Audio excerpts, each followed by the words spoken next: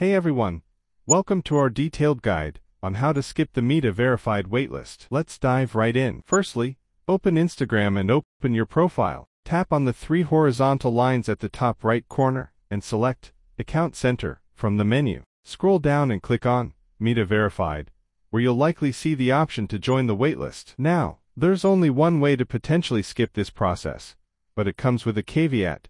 You must be an established public figure. If you meet this criterion, follow along. In the search bar, type request and select Request Verification. Proceed to input your full name and provide documents confirming your notability in the public sphere. Include relevant links and submit your request. Keep in mind, if you're an average user, the chances of approval are slim. However, if you're already notable on social media or in the public eye, this method may work for you. If you found this guide helpful, please subscribe to our channel for more tutorials and tips. Thanks for watching, and we'll see you in the next video.